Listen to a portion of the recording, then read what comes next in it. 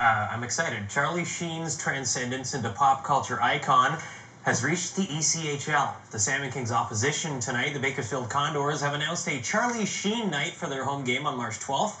Some highlights include free admission to anyone that brings a clean drug test to the game. And the first 1,000 males also receive a Charlie Sheen face on a stick. Now, Charlie Sheen makes $2 million per episode of his show, 2.5 Men. So the team says anybody showing up to the arena with that amount of cash can keep the team.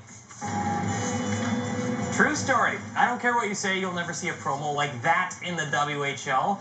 Probably won't see this either. Marty, sporting his new form-fitted lime green marmotard. First period, 1-0 Kings. Adam Taylor with the chance of a lifetime. The horn guy thought it was in, but somehow it remains 1-0. David Shantz coming off a shutout in his last start. Sharp tonight, too. Check out the point-blank save on Tibor Varga in the second. Minutes later, though, it's sweet revenge for our friend Tibor. Tibor Varga, not to be confused with the famous violinist of the same name. It is 1-1. It's never good news when the Condors are circling overhead, and they will crash the crease here. Credit Guillaume Lefebvre with poking it over the line before the whistle blew. 2-1 visitors.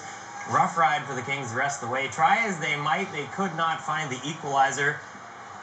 Not even Marty's dangerous curves could propel our boys to a win. 2-1 was the final. The series finale goes Saturday.